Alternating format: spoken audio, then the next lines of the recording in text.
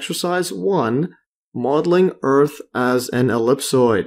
So traditionally, the Earth's surface has been modeled as a sphere, but the World Geodetic System of 1984, or WGS 84, uses an ellipsoid as a more accurate model. It places the center of the Earth as the origin, and the North Pole on the positive y-axis. The distance from the center to the poles is 6,356.523 kilometers, and the distance to a point on the equator is 6378137 kilometers. All right, so this question has multiple parts, and yeah, the first part is part A. Find an equation of the Earth's surface as used by WGS 84, or the World Geodetic System of 1984. And then part B says curves of equal latitude are traces in the planes z equals to k. And what is the shape of these curves? And then the last part C, meridians or curves of equal longitude are traces in the planes of the form y equals mx. So we have a line like that. What is the shape of these meridians? And then, yeah, so let's just jump right in. So solution to part A, Earth's ellipsoid equation. So recall the equation of an ellipsoid.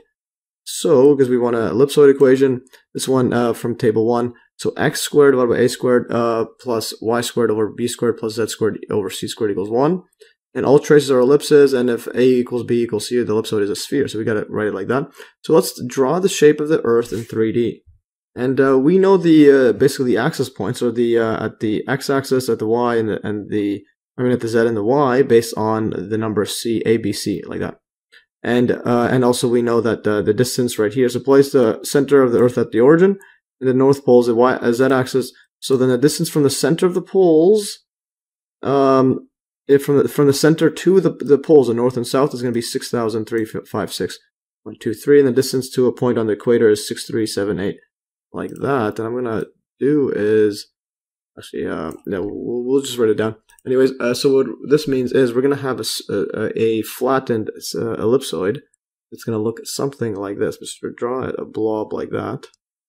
And now this is going to be, at this point, this is the x, this is the y, and that's the z, like that. So then this is the y, and at this point right here, this is going to be, well, 0 is x, and then this is going to be the same for the x1. It's going to be 6,378.1370, like that. And let's just see what it was. Yeah, 6,378. This is to the equator, and then this one right here, 6,356.5.23. That's going to be at this vertical part. So this is going to be 0, 0, 6, 2, 5, 3. No, actually, this is a 6 right here. 6, then 0.523, like that. And if you go back up here, yeah, 6,356.523 and 6,378.137. And then at the equator, so any point here, this is also the equator. This is going to be this is also going to be the same as this y1, but the x-axis. So 6,378.137, and then 0, and then 0, like that. And then if you trace this around, it's just going to be like that, dot, dot, dot, go all the way across, like this, and so on. And then this is going down like this to the center of the Earth. And that's the origin. So it looks something like that. Yeah, so that's how the Earth looks like. And now to plug these in, because we know that these values, just throw that in there. So this one will be C, and this A and B are the same. So recall that the parameters A, B, and C of an ellipsoid represent the distance from the center to the edge of the ellipsoid along the x, y, and z axis, respectively. Thus we have the equation of the ellipsoid. Yeah, thus the equation of the ellipsoid is as follows, and that's going to be x squared over a, which is going to be 6,378.137, like this, squared, make this neater, and then this is going to be plus y, it's going to be the same thing, 6,378.137 squared, plus z squared equals to, this is going to be 6,356.523 squared equals to 1. Alright, yeah, so that's our equation of the Earth as an ellipsoid. So graphing in GeoGebra, so we'll graph that out. So note first that we have to zoom out a lot to see the Earth because we're dealing with 6,000 plus kilometers there. So note that we have to zoom out to see a lot to see the Earth. So what I did was here, I wrote the points 6378 and 137. It rounds up as that's this point, and there's this point right here is, that's the first point A. Point B is the y-axis, and then we have the 6356. And it lines up right on this sphere that we added over here. So let's go over it to it. So this was right here. And so we're going to have the Earth. Yeah, so notice that if I show it, it's not showing because I need to zoom out a whole lot. So we're going to zoom out. So notice this shows the scale of the Earth. So there's the axis, all 1, 2, 3. I got to keep going out until we see it. So this is 60, 100 kilometers, 120, 140.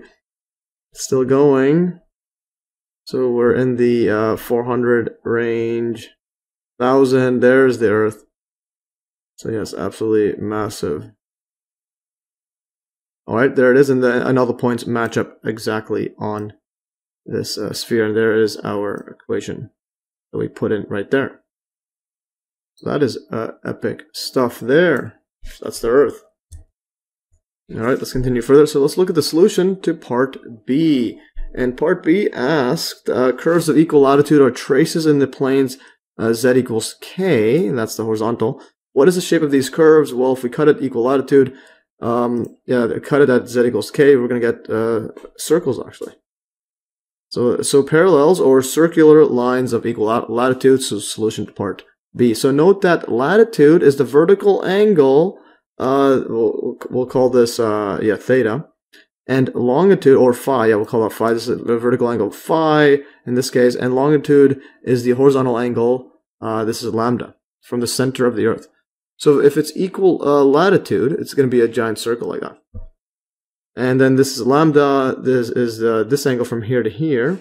Yeah, so then if we're going to have the same angle everywhere across here to here, that's going to be these lines there. Those are the meridians, and that's going to be the ellipse, the vertical ellipse. So horizontal circles and a vertical ellipse, and we'll see that. So we can determine the curves of equal latitude by setting z equals k and finding the traces. So we have this equation, put z equals k and find the traces. And so let's just put that in. So we're going to get, z equals to k, and then we're going to get x squared over, this is just going to be 6378.137 squared plus y squared 6378.137 squared, and then this equals 2, and then move that over, so we're going to have 1 minus k squared over the 6356. So it's about 22, about 22 kilometers more squished than the equator. Alright, so this is going to be 523. Yeah, that's right, squared. So that's our equation. And this is for k is going to be, well, the absolute value of k is less than, just going to be less than 6356523. So that this right here is going to be positive. So it's less than is always going to be positive. In other words, we're going to get a circle everywhere. And so these traces are horizontal circles since the horizontal radii are identical. So there's A and B, they're identical. And that's going to be our radius R. We can move it over to the other side. And this one, depending on the value, we could divide it out and then move it over and get the radius, which is going to be shifting. So graphing in GeoGebra. So note there's some interesting stuff here. You can't just draw a circle in GeoGebra using these equations, because you're going to get actually a cone. So graphing in GeoGebra. So we have this set up right here. So I put this, and I also put k like this, and then z equals to k, and then I shifted it. So there's the equation, and I shifted it and see what happens. So let's go over it to it.